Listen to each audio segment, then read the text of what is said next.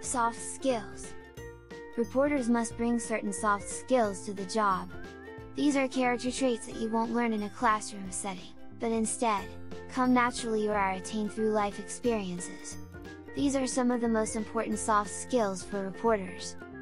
Observational skills and analytical ability. Some people are natural observers who assess situations without bias or prejudice. Similar to scientists doing research, reporters need to be able to analyze events and data without allowing emotion to get in the way. Curiosity and skepticism. To do your job well, you have to be the kind of person who wants to know more. You have to question and seek verification for everything. There's an old cliche that's been repeated in newsrooms for generations: if your mother tells you she loves you, find a second source to verify it. Communication skills. You will need superb verbal communication skills to broadcast the news. Interviewing sources also requires you to be able to establish a rapport with them, which requires good interpersonal and listening skills. Additionally, on-air reporters must be personable. You must be able to effectively convey information through the written word if you're working with print or online outlets. Reasons to become a TV news anchor. The chances are slim that most people in TV news will ever become a top TV news network anchor like Scott Pelley on CBS, or a morning anchor like Matt Lauer on NBC or Robin Roberts on ABC. There are simply too few available positions for everyone with ambitions to be a top network anchor star. Even so, you can find fulfillment in the hundreds of anchor jobs at local TV stations across the country. The salary of a typical TV news anchor won't reach into the millions of dollars. But money alone shouldn't be the key to your happiness. There are 5 compelling reasons that a TV news anchor job may be right for you. You like a challenge? TV news anchors are faced with a variety of challenges. Brian Williams was already a successful news anchor when he was chosen to replace the legendary Tom Brokaw at NBC. That's a challenge! Coming down to the local level, let's say you're hired to help turn around the Nielsen ratings at the lowest rated station in town. That presents a different type of challenge. Some people can't face these challenges because they can't predict whether they'll be successful. For TV news anchors, the guarantee of success isn't what drives their decision making. It's more about the opportunity. You thrive under pressure. During the September 11, 2001, terrorist attacks, anchors from the major broadcast networks down to the tiniest designated market area, DMA, were faced with a story they had never experienced before.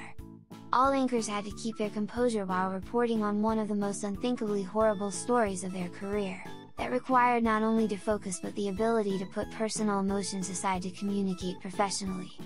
Hopefully, we'll never experience another day like that. But a TV news anchor has to be able to remain calm during a time of crisis. Sometimes that crisis is a bad news story. Other times, it involves some on-air technical problems that the anchor has to work through. You're willing to work long hours. TV news anchors may appear to have cushy jobs, with their station or network providing clothes, hair care, and makeup. But those typical perks are small rewards considering the personal sacrifices many anchors have to make. Then there are the public appearances, photo shoots, speeches, and charity boards that also require attention. A news anchor is a part journalist, part celebrity. Her TV station will use her as a tool to boost ratings and revenue. A news anchor can't expect 9 to 5 work hours. It may be the toughest aspect of the job that TV news anchors have to accept. Some viewers won't like you. Female anchors will be criticized for their hair and wardrobe, or be thought of as prima donnas or as being too aggressive. You're willing to take career risks. If you're an anchor in Albany, Georgia, and a TV station in Boise, Idaho, offers you a job for a $10,000 raise, would you take it? The answer to that question can help you determine some of the risk factors that come with a career as a TV news anchor. That's part of the job that can be tough, especially if you have a spouse and children and are suddenly forced to look for work. It's best to have your media resume ready to send out because you never know when you'll need it. Not everyone who wants to work in TV news can meet these qualifications or are willing to put up with the drawbacks of the job. Notice that none of them have anything to do with being a good journalist. But those who accept these risk factors can find rewards in delivering the news on TV each day. What's it like being a news reporter? You're willing to work long hours. TV news reporter may appear to have cushy jobs, with their station or network providing clothes, hair care, and makeup. But those typical perks are small rewards considering the personal sacrifices many reporters have to make. A news anchor can't expect 9 to 5 work hours. Do news reporters make good money? News anchors make an average of $38,647 per year in the United States. The typical salary range for news anchors starts at $14,000 per year and extends to $95,000 per year. Experience level and location are two of the biggest factors that affect a news anchor's earning potential. News reporter and journalist career info. A TV journalist reports live from the scene. By Don Rosenberg McKay, updated January 4, 2020. Being a reporter is all about doing research, digging into numbers and finding the data that is most relevant to readers, listeners, and viewers, and being able to tell your stories in a way that shows the intended audience how that data affects them. Working as a reporter can be a challenging and exciting job, and one day rarely is like the next. However, it can also be difficult work that often leads to unpopular stories and negative feedback, and it rarely pays well compared to other jobs that require similar skills. Different media. While the job of researching the news is the same as it always has been, different media allow for different means of storytelling. Print lends itself to longer, more in-depth stories and detailed reflection on events and their impact.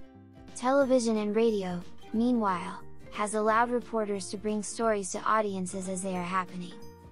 The internet has transformed news from something that was read or viewed only at specific times each day to something that is constantly updated in real time. Increasingly, reporters are expected to work in each medium. In addition to writing stories, they also may record elements of some stories to be uploaded to the web as audio or video. The challenges of being a reporter. While part of the excitement of being a reporter stems from new and different stories to cover each day, that also can be physically and emotionally draining because it leads to inconsistent work schedules and the need to be on call to cover major news events as they happen. Even the most dedicated reporters occasionally will dread hearing the phone ring, knowing it means their night or weekend is about to be consumed by work.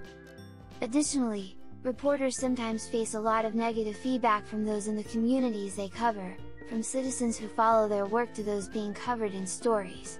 While it's the job of reporters to be objective and factual, readers and sources who have inherent biases may target their frustration at those who report on the news. This dynamic is similar to being a referee in sports. Most calls, no matter how accurate, are likely to upset half the people watching. It takes thick skin to be a reporter. News. Job outlook.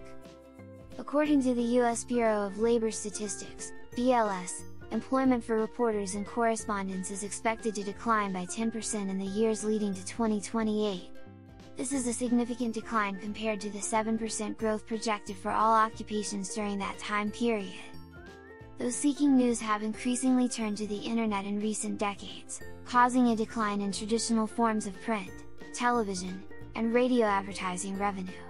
Online advertising revenue has not been able to fully replace that revenue, leading to reduced news coverage and, ultimately, fewer jobs.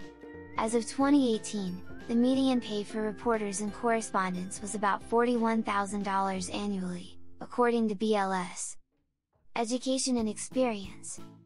A bachelor's degree in journalism is most beneficial, but it's not always required.